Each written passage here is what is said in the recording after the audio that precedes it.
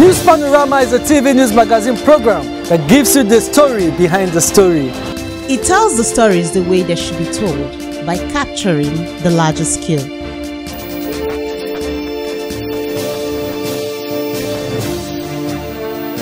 It deals with people's deep feelings on issues that, when brought to the fore, ultimately educates, informs, and entertains.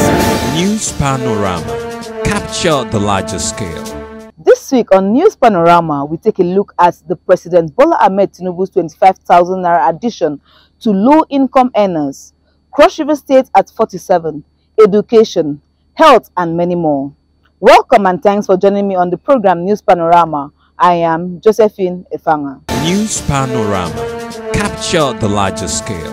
If you have just tuned in, you are watching News Panorama. President Bola Ahmed Tinubu has said that for the next 6 months, an average low-grade worker shall receive an additional 25,000 naira per month.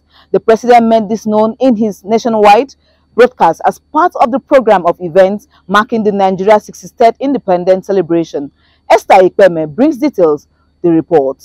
On October 1st, 2023, President Bola Ahmed Tinubu, in his independence speech, said his administration has added 25,000 naira to low-grade workers as part of measures to cushion the effects of the fuel subsidy removal in Nigeria. The president further stated that reform may be painful, but it is what greatness and the future require. We now carry the course of reaching a future Nigeria where the abundance and fruits of the nation are fairly shared among all, not hoarded by a select and greedy few. President, who had initially raised the wage by 25,000 naira for junior civil workers, said that the increments would enhance wages without increasing the inflation rates. Reform may be painful, but it is what greatness and the future require. We now carry the course of reaching a future Nigeria where the abundance and fruit of the nation are fairly shared among all. We are introducing a provisional wage award increment to enhance the federal minimum wage without causing undue inflation. The Cross River State Governor, Senator Basio too, has shown determination to cushion the effects of petrol subsidy removal on civil and public servants, as well as to ensure judicious distribution of funds, which perhaps informed the decision to add 10,000 naira to the civil servants during a parley with the media held to mark his 100 days in office. The special advisor to the governor on general duty, Mr. Ekpenyong Akaba, while thanking the public for their patience with the government of the day, said the government's priorities are to ensure that the people are eradicated from poverty. When Nigeria is worth celebrating at 63, Nigeria is also worth praying for, because at 63 we have had our challenges, we have had our roadblocks, we have also had our good and happy days. So it's a combination of all that 63 can make for. In terms of our ethnic groups, in terms of our regions, we should rather preach unity for Nigeria to get better. At 63, the economic hardship continues in Nigeria. Workers have been lamenting the increases in the costs of living while the minimum wage remains the same. The minimum wage is the lowest wage allowed legally. This amount varies according to different countries, and it is higher in advanced countries than developing countries because of the cost of living. The Nigerian government should no longer ignore the needs of the middle class, especially during this period of economic hardship. According to recent statistics from the National Bureau of Statistics, there are approximately 70 million people in the labor force. The 2023 data from the World Poverty Clock pegged the number of extremely poor Nigerians at 71 million. Others, on their parts, plead with the government to do more on their welfare. Ikpeme Esther reporting for CRBC Panorama. Since its inception from 1976, Cross River State has evolved from one developmental stride to another. It is pertinent to x-ray the growth to determine where we are coming from and where we are right now. In this report, Idong Osdesien x-rays Cross River State at 47. The The report. Still on Independence Day celebration, of which Cross River State is not left out, Cross Riverians were assured that with the present government of Senator Prince Bassey II, the people will be carried along. Cross Riverians can indeed draw inspiration from the administration's People First mantra. Hence, it is a period where governance is taken from the office to the grassroots, meeting the need of the people in their domain and the rural communities. As we celebrate the Independence Day in Cross River State, the Commissioner for Environment, Mr. Moses Osogi, and the Commissioner for Sport, Madam Agnes Atu, called on Cross Riverians to hold the flag flying, knowing that the governor is dedicated to making sure the people enjoy governance. They advised all not to talk down on the state negatively, for the pronouncements they make matters. As Nigeria celebrates, Cross River State celebrates also. And in this season of sweetness, in this People's First government of His Excellency, Senator Prince Bassey II, I want Cross Riverians to know that this celebration cuts across, and we have a government in place that makes sure that the people enjoy what is happening in Nigeria. This is a great nation. This is the giant of Africa. We remain the giant of Africa. No matter the circumstances, we will continue to lead Africa. As long as we continue to declare good things about this country, we will see good things. But if we begin to continue to speak evil, oh, things are not going well, this is, oh, things are terrible, Nigeria is no longer what it used to be, we will not go anywhere. We thank God for everything that is happening to this country. Cross River State precisely is moving forward, is going to greater heights. Having a governor like Senator Prince Bassey as the lead man, as the man at the top, we are hopeful with the things that are happening now. We are very sure that Cross River State will be greater than before. As 1st October is a significant day in Nigeria, the Commissioner for Finance, Mr. Mike Odere, and others noted that there is a need to celebrate, especially the strength in unity amongst us, adding that Cross River State is getting to a greater height, especially with the administration of Prince Otu. And of course, development is ongoing in the tourism sector, and more is yet to be done. It is a very, very special day, and you need to celebrate because amidst all of the challenges and all the troubles that we have got, we are still together. So the bond, that friendship, that brotherhood that keeps us together, it's stronger than any kind of challenge that we have faced. Cross River State has done well and in the previous administration, and with the God-given governor that Cross River State has today, the person of Senator Prince Bassey II, we know that Cross River State will be taken to a greater height. News Panorama, Idonga Sedesian reporting. Education is the key to turn weakness into strength, providing people with considerable mental agility to make the right decisions and spring into action when needed. In this report, Lucy Effium enlightens us on the comparison of education in today's society as compared to the 80s as Nigeria celebrated its 63rd independence anniversary. They report.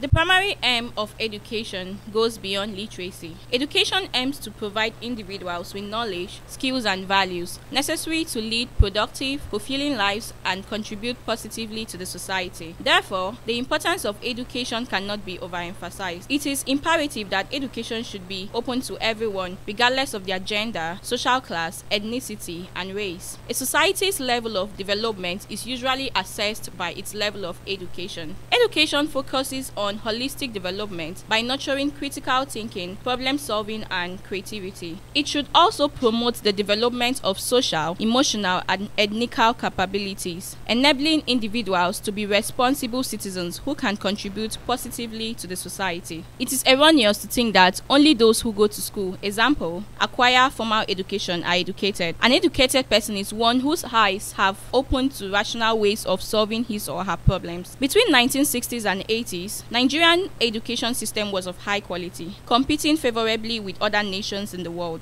Within those years, teachers were respected and standards were very high, such that a standard 6 product had good skills for the workplace. Also, within that period, the student-teacher ratio was about 15 students to 1 teacher. The teacher was able to monitor the students and imparting knowledge was a lot easier. Infrastructure was adequate and this enhanced learning. The system also attracted funding from both the government and missionary institutions, and discipline was also higher among schools. Government school ran simultaneously with missionary schools. At 63, the Nigerian educational sector has been grappling with a myriad of challenges, encompassing issues as diverse as dearth of educational materials, bribery, and the presence of skilled teachers. A respondent, Obong Ntiense Williams, said the country needs to be back to the curriculum of educational system to see how we can get education to improve to the lives of the children.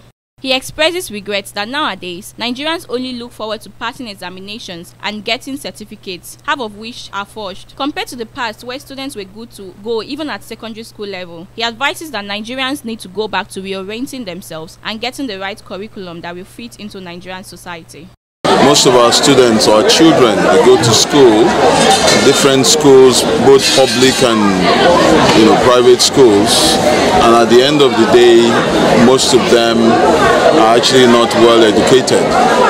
We need to really go back into the curriculum of our educational system and see how we can get education to be to imply to the lives of these children. Other respondents said the educational sector in Nigeria is fraught with numerous challenges, ranging from inadequate funding and poor infrastructure to low-quality teaching, insufficient training for teaching staff, non-implementation of policies, corruption, and the widening educational gap between urban and rural areas. The educational system of Nigeria, especially in the government schools, must be improved because during the past, like some of us prefer government school to private school. Some of us prefer government schools to private school due to they have more qualified teachers and the students there performs very well and excellently, unlike now. What I would love the government, especially the government of Cross River State, to do is to employ more teachers. The school I'm currently teaching, we don't have enough teachers to teach the students most of the subjects. So please, the government should try as much as possible to employ more teachers. We have graduates, people who are ready to work, even people who studied education and related courses. They should provide some facilities to the schools and also update the curriculum. Very, very important, the curriculum. Education sector in Nigeria, I think there has been a decline and improvement actually. From the basic education aspect, I think that's where there has been a lot of decline.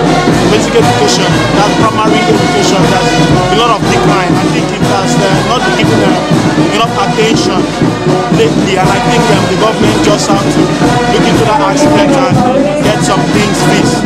Generally, I think the government is doing well.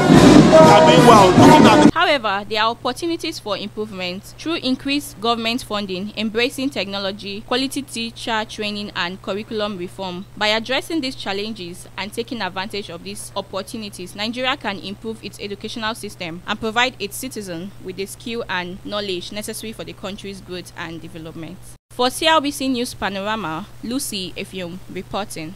Healthcare is conventionally regarded as an important determinant in promoting the general physical, mental, and social well-being of people around the world and can contribute to a significant part of a country's economy, development, and industrialization when efficient.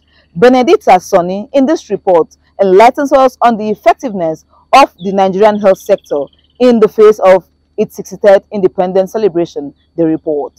There is no doubt that a country can achieve a lot when its citizens are in good health. What this means is that the development and growth of any nation depends largely on the citizens' access to healthcare services. A lot has been said about the healthcare system in Nigeria, and the question has always been on the standard of medical facilities available to the Nigerian people and how easy it is for the average Nigerian to access the health facilities. In Nigeria, the healthcare system is run by the 3 tiers of government. Under this arrangement, the federal government manages secondary healthcare, while local governments take charge of primary healthcare.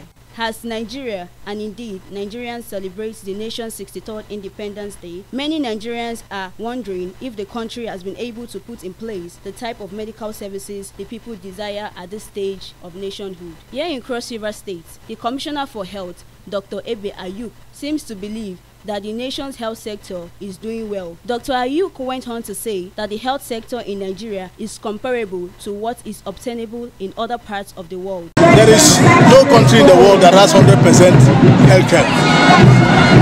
But we will try, every country is trying to achieve the universal health coverage by taking services as close as possible to every citizen. I'm very convinced with what our governor is trying to do, particularly improving allocation to the health sector. We will be there one day and very, very soon. However, other Nigerians are of the opinions that the healthcare system in Nigeria is poorly developed with inadequate and non-functional facilities which have a lot to be desired. There has not been an improvement in the health sector. Like there are no much equipment in treating the people. Like for instance, when someone wants to do brain surgery, there are no equipment in the hospital to treat them. Back in the days, we had some good equipment to heal the sick ones, and now these equipments are no more there in the hospital. They are talking about free medical checkup. In those days, we have free medical checkup for antenatal women. Now they are no more free. Calling on the government to provide a good medical equipment to the hospital. Undoubtedly, if Nigerians are to get the kind of health services they desire, government at all levels must, as a matter of necessity, show a greater commitment to the health needs of a citizenry. For CRBC News Panorama, Sonny Benedicta reporting. The verification of national register has been flagged off in Okwagbo, Adogbo, Migbewe, Makoko, Soboru, and Apollo villages in Lagos State by the Minister for Humanitarian Affairs and Poverty Alleviation, Dr. Betta Edu. The reports. A few days ago, the Minister of Humanitarian Affairs and Poverty Alleviation, Dr. Betta Edu, flagged off the verification of the National Social Register (NSR) in Makoko and other communities in Lagos State, southwest Nigeria, with a promise to get Nigerians a social register with integrity. The exercise commenced simultaneously across the country in line with President Bola Tinubu's renewed hope agenda and will last for 3 weeks. Shortly after she carried out a door-to-door verification of register at the remote Lagos suburb, the minister, who was ferried in a canoe to the riverine villages, said the federal government is ready to put money into the hands of Nigerians to assist them in their businesses, education of their children, livelihood, and job creation. According to her, the exercise is an integrity test, as President Bola Tinubu wants sincerity in who gets the conditional cash transfers, noting that the president wants to truly touch the lives of the poor and change things for the better. The minister stated that state governors will chair the steering committee at state levels, while the local government authorities and community leaders will be involved to get NSR with integrity. They came, they captured people in this place, one after the other, right? And they wrote their names, they gave them numbers. Now we want to see the human beings that were captured on this register.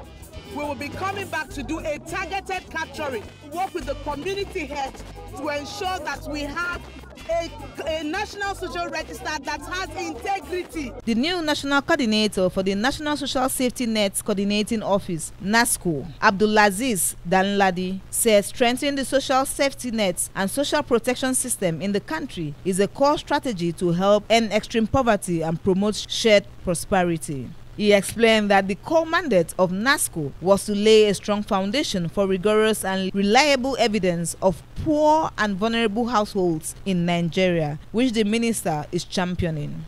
Some community members had this to say. There's a difference between Maputo and Ikwali, and we also have Apollo. So generally here is Maputo, the other side is Iwaya, water fountain. But people here are not captured. These are for helping us. God will provide to grow life and protect. The minister was accompanied by the Commissioner, National Commission for Refugees, Migrants and IDPs, Mr. Aliyu Tijani Ahmed, and the Director General NAPTIP, Professor Fatima Waziri Aziz. For CRBC News Panorama, Josephine Efanga reporting. The 7th edition of the National Sports Games held in Asaba in Delta State has been concluded, with Delta State emerging as the overall winner, followed by Lagos State and Edo State taking 3rd place, although Cross River came 2nd in the swimming competition Blessing Basi brings details. The report. The 2023 National Youth Games, a highly anticipating sporting event that brought together athletes aged 15 years and below from the 36 states and the Federal Capital Territory FCT Abuja in Asaba Delta State. Among the participating states was Team Cross River, whose young talent showcased their skill and determination in various sports events. The 7th edition of the Under-17 tournament was a testimony to the exceptional sportsmanship displayed by these promising athletes from the different states. Team Cross River's performance at the games was nothing short of commendable, as the State Director Sport, Mr. Moses Ita, noted that the contingents from Cross River State excel in their respective sport, earning medals that brought pride and recognition to the state. And I believe there is much hope and more medals are coming. So far we have won almost about 10 to 15 medals, and we still have about 10 sports to compete. Some of the athletes expressed their dedication and hard work in competing against counterparts from other states. This is my first time of going for this competition. Like, I'm feeling so anxious. I don't even know how the thing is going to be, but I'm very sure I'm going to come back with gold and silver, and it's going to be great. We're going to come back victorious. Yes, and I also expect that we'll come back winning, and also I pray that God will help us and give us the strength to win and come back victorious. It was kind of hard with the people I swam with because they are bigger and more kids, but I managed to come first in my heat, and I'm very happy about it. Other heads said the team's unwavering commitment to make their state proud was evident throughout the competition. We were thanking the governor too for making it possible for us to attend this year's edition of the Under-15 National Youth Games in Asaba. We are so thankful to the governor. May God bless him. Listen to your coaches. The more you listen to them, the sky is your limit. I charge the athletes to have the spirit of resilience, to be committed to what they are doing. I have charged them that they should win this game so that they will move the state forward. Those ones that have not qualified, those ones that have not gotten gold medals, should be encouraged that this is not the end of the road. There's still another opportunity for them to shine. Of course, success does not come easily. We are so happy for Team Cross River. Team Cross River will actually make them proud at the end of this game. Our players did so well. They played to instruction, and most of them, this is their first time in the youth games. And as a coach, this is my first time too in the youth games. Thank God we came out third with the bronze medal. The next youth games, by the grace of God, we'll come back with the gold medal. The 2023 National Youth Games featured a diverse range of sports, including judo, swimming, boxing, karate, athletic, gymnastics, handball, cricket, and many more. As the 8 days event unfolded, Team Delta emerged as overall winner, with Lagos and Edo falling closely behind. Team Cross River returned home with a total of 15 medals, a remarkable achievement that highlights the talent and potential of young athletes in the state. Their performance serves as an inspiration for the youth of Cross River and a reminder of the importance of nurturing and supporting sporting talent at the grassroots. We want to thank the Senator too, our state governor, for giving us this opportunity to participate in the 7th edition of the National Youth Games that hosted in Asaba Delta State. We also have to thank our Commissioner for Sport, Honorable Mrs. Agnes Asi, for giving us the opportunity, the enablement, contributing to our welfare, not forgetting our Director of Sport, our Head of Department. They also contributed their quota. Not forgetting our athletes also, they contributed. They won the medals. It was from their achievements and all that made us came and with this opportunity. Let's embrace it. In the spirit of celebrating independence, we turn our attention to the voices of public workers who provide a unique perspective on what this annual commemoration signifies to them. Blessing Bass again on this report went round to sample opinions on the significance of the celebration and the reflections on the current state of the affairs of the nation. The reports. In commemoration of the 2023 Independence Day celebration, public workers have engaged in an exercise of reflection to explore the significance of this historic occasion and to share their thought on the current state of affairs in the country. Independence Day holds a specific place in our nation's history, symbolizing the hard-fought freedom that our ancestors secured. For many public workers, this day serves as a reminder of the sacrifice made for the nation's sovereignty and the responsibilities they bear in upholding democratic values. From my perspective are very simple. Nigeria is going to be a great nation. We are headed by a visionary leader, a man who has focus, a man who knows tomorrow from even now. He's not God, but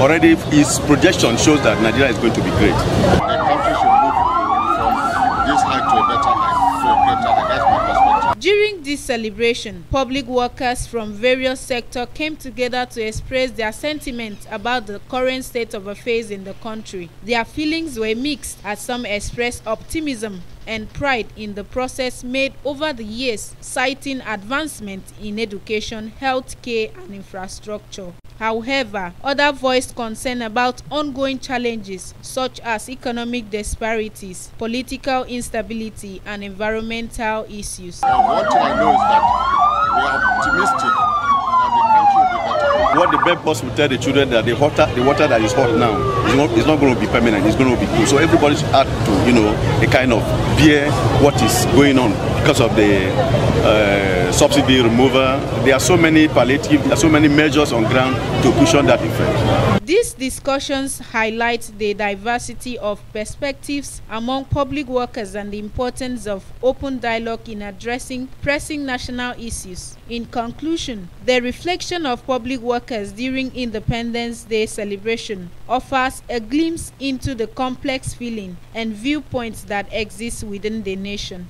While there is cause for celebration and pride in the country's achievement, there are also significant challenges that require collective attention and effort. This exercise underscores the vital role that public workers play in shaping the future of the country and the need for continued dialogue, cooperation, and commitment to building a better, more inclusive nation for all citizens. For CRBC News Panorama, Blessing Bassi reporting.